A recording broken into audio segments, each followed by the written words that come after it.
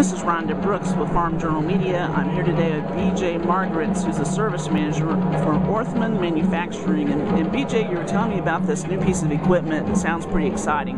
What is it exactly? Well, what this is our shadow guidance system. What this mounts on is any traditional corn planter, soybean planter.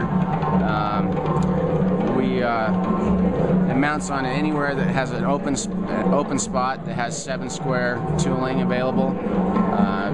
What the difference between this and our previous version is there's no axle or tie rods connecting. Okay.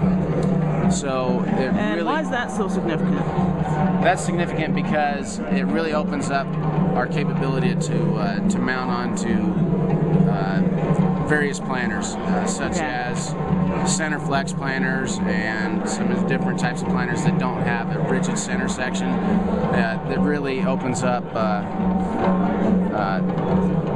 variety of mounting platforms. Makes it more flexible for farmers out there. And you told me this is brand new. How many units have gone out so far? I believe we've had 6 go out so far. And last year we had some extensive testing done on it, and this year... What do you think farmers will find most useful about this particular item? Well, just the ease of mounting and the variety of things that they can put it onto.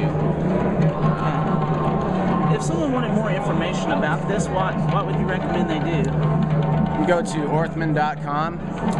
There's quite a bit of information on there, or you can certainly call Orthman Manufacturing.